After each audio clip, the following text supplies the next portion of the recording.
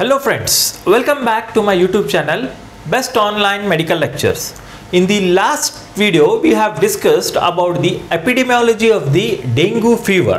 Today we'll discuss the clinical manifestations of the dengue fever. Okay, so what are the clinical features and clinical manifestations? Okay, so this dengue fever is that is the dengue infection can be asymptomatic, that is there will be no signs and symptoms in a person who is infected by the dengue virus, or it can be symptomatic. Okay, so symptomatic, the spectrum of the disease, it could be either an undifferentiated viral fever or a dengue fever or dengue hemorrhagic fever or expanded dengue syndrome, that is isolated organopathy. Okay, so this dengue fever can be without hemorrhage or with unusual hemorrhage, and this dengue hemorrhagic fever can be due to the dengue hemorrhagic fever without shock and with shock. Okay, so these are the clinical spectrum of the disease, dengue virus disease. So there are actually 4 dengue clinical syndromes, that are undifferentiated fever, classical dengue fever, dengue hemorrhagic fever or dengue, and dengue shock syndrome. Okay, so this dengue shock syndrome is actually a severe form of the dengue hemorrhagic fever. Okay, so one by one we'll try to discuss this clinical syndromes. Before that, a few words about the pathogenesis of the dengue viral infection. So how this viral infection invades the body and how the immune response to this virus infection takes place in our body. So first step 1 in the pathogenesis of the dengue hemorrhagic fever is, or the dengue fever, it is step 1 is homologous antibodies form non-infectious complexes, that is consider this as a serotype 1. A serotype 1, that is dengue virus 1. Okay, in the last video we have discussed that dengue virus are of 4 types. Okay, so consider a dengue virus type 1 or serotype 1 has infected. Okay, so once it is enters the body, so body will produce antibodies. So as you can see here in the light blue color, there are neutralizing antibodies to the dengue fever, and here white structure there are non-neutralizing antibodies. Okay, and this is a complex found by the neutralizing antibody and the virus, that is the dengue 1 serotype virus will make a complex with the neutralizing antibodies, and finally this immune complex, and this will get destroyed and the infection subsides after some time. But there are non-neutralizing antibodies will be there, that is in the step 2 heterologous antibodies of the first serotype infection form the infectious complexes with the second serotype.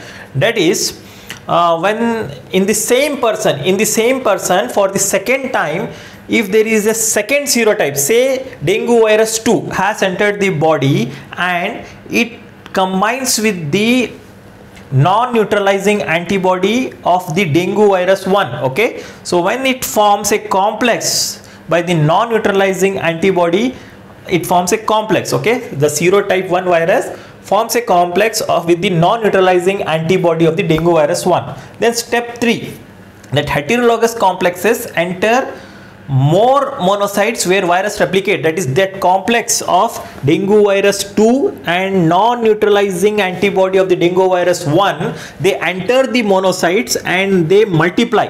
Okay, so this and they help in multiplication of the dengue virus 2. So virus will replicate, and finally in the step 4 the infected monocytes release the vasoactive mediators, resulting in increased vascular permeability and hemorrhagic manifestation that characterize the dengue hemorrhagic fever and dengue shock syndrome. So this was the brief pathogenesis of dengue hemorrhagic fever or dengue shock syndrome. How the clinical manifestation takes place we'll discuss now. So the first clinical syndrome is undifferentiated fever. Okay, so the person suffering from the dengue virus, so it's a primary dengue infection, it will develop as a simple fever. Okay, the patients will have a simple fever which is indistinguishable by the other viral infection, and there can be a maculopapular or rubelliform rashes on the face, neck and chest which will accompany the fever. Okay, so this is a diagram of the maculopapular rashes on the chest and the upper extremities. So Then next clinical syndrome is the dengue fever. Okay, so as we have discussed in the spectrum of the disease, so dengue fever can be asymptomatic or symptomatic. Symptomatic can be first, it could be just an undifferentiated fever for 2 to 3 days and will subside. Then classical dengue fever, so older children and adolescents and adults, they will suffer from this classical dengue fever. So what happens in this classical dengue fever is there is acute sudden sharp rise in temperature, that is acute fever for 39 degree and 40 degree Celsius for 5 to 7 days. Okay, and this fever is a typically biphasic fever. Okay, typically biphasic fever with severe headache. Okay, with severe headache, myalgia, arthralgia and bone pains. That's why this dengue fever is also known as breakbone fever, which is particularly seen in adults. And the rashes can be seen, that flush pain, retroorbital pain and eye movements and eye pressure, photophobia, there is altered taste sensation, anorexia, sore throat and leukopenia, that is WBCs are decreased, and typically there is thrombocytopenia, that is the platelet count is decreased, and occasionally there is hemorrhage such as gastrointestinal bleeding or hypermenorrhea or massive epistaxis, that is bleeding from the nose. Okay, so these are the clinical manifestations like high fever, headache, muscle or joint pain, pain behind the eyes, that is the retroorbital pain, skin rashes, maculopapular rashes. Okay, then sometimes vomiting or bleeding in the later stages of classical dengue fever due to the thrombocytopenia is seen. Okay, so again here also you can see the clinical manifestation. It can present as the fever with headache, muscle and joint pains, severe abdominal pain or persistent vomiting or sometimes difficulty in breathing or diarrhea. So these all are the clinical features of classical dengue fever. Okay, then another syndrome which is actually the complication of this dengue virus is majority of the people will be having only this classical signs and symptoms of dengue fever, and it will subside by its own, or just a paracetamol can be useful. Okay, if it is not controlled, then we have seen in the pathogenesis when it will invade, and especially by the second serotype, then it will lead to dengue hemorrhagic fever or dengue shock syndrome. So children less than 15 years of age in a hyper endemic areas in association with repeated dengue infection, that is the secondary dengue infection. So the incidence of dengue hemorrhagic fever in adults is nowadays it is also increasing. Okay, so rarely dengue hemorrhagic fever may occur as a primary infection. So majority of the time this dengue hemorrhagic fever is as a complication of the secondary infection by another serotype of the dengue virus. Okay, so signs and symptoms are similar to the dengue fever, but in addition some hemorrhagic manifestations are seen, like pale islands in the red eye, there are the spots.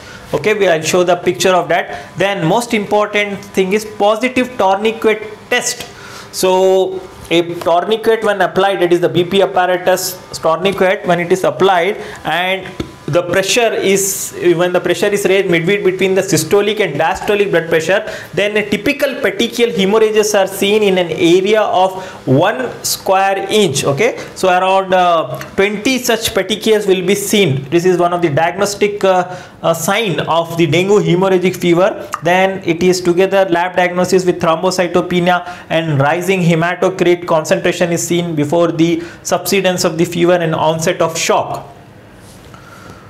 Okay, so we can see this signs and symptoms of the dengue hemorrhagic fever, subconjunctival hemorrhage, maculopapular rash, petechial hemorrhages, okay, after tourniquet test, and this pale islands in the Red Sea, typically explained as white areas in a Red Sea. Okay, then this all are these hemorrhagic signs.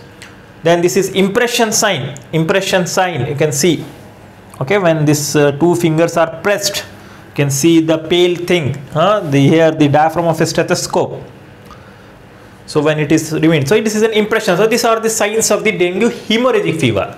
Now further complication or the next clinical syndrome is the dengue shock syndrome, that is the there is hypovolemic shock due to plasma leakage. So we have this seen in the pathogenesis of the dengue hemorrhagic fever and dengue shock syndrome. Due to the immune response, there is increased vascular permeability and the fluid leaks from the circulation, and there is a hypovolemic shock, and due to that there is a pleural fluid leak, there is pleural effusion, ascites, that is accumulation of the fluid in the lungs, pleura or ascites in the abdomen, then hypothermia, cold clammy skin, intercranial bleeding, fulminant hepatic failure, and optimal fluid management is an important to avoid the overhydration also. Okay, so this is the complication. So it is very short duration for 12 to 24 hours. So patient is conscious till the stage 4 of the shock.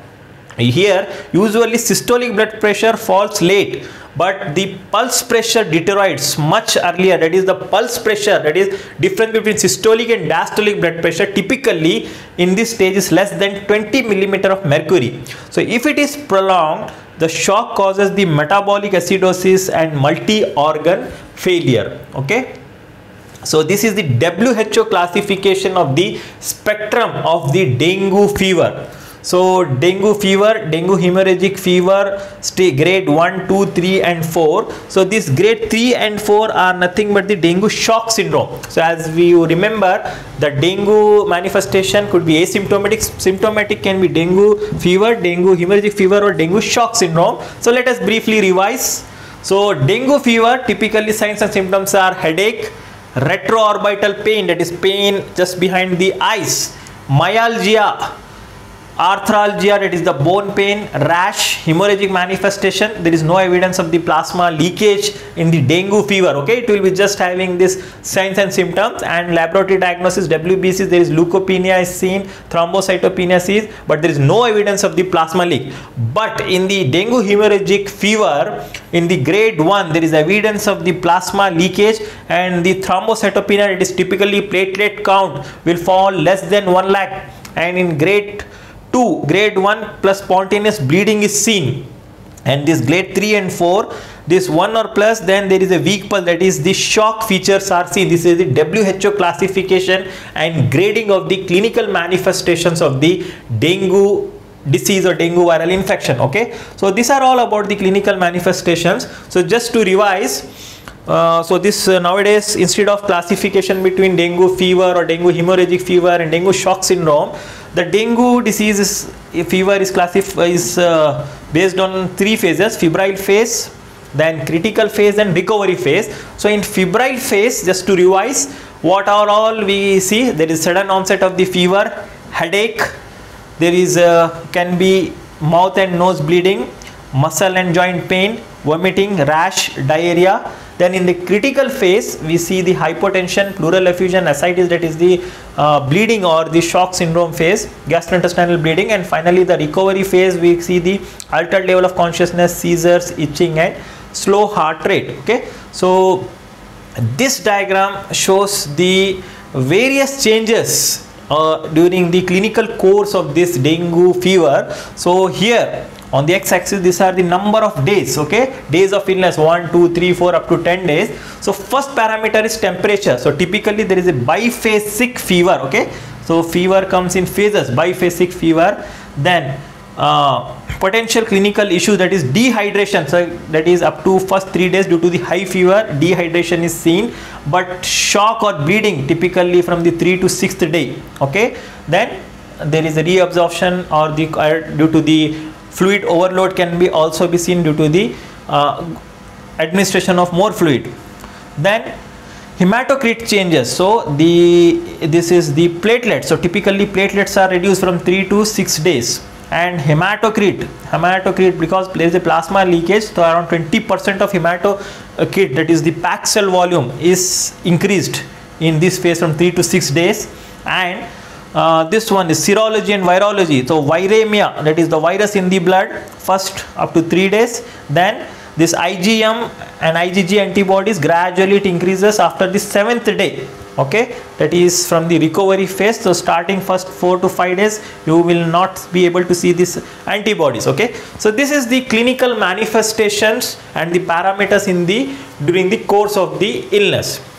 So in the next video, we'll discuss about the laboratory diagnosis and the treatment. So finally, one word about the expanded dengue syndrome. So if the dengue shock, that is one of the complications after the dengue shock syndrome, it will lead to severe organ involvement such as liver, kidneys, brain or heart, and there is evidence of plasma leakage. So maybe it will associated with the co-infections, comorbidities, or a complications of prolonged shock. Okay, so in the next video we'll try to see the laboratory diagnosis and treatment of dengue fever. Thank you.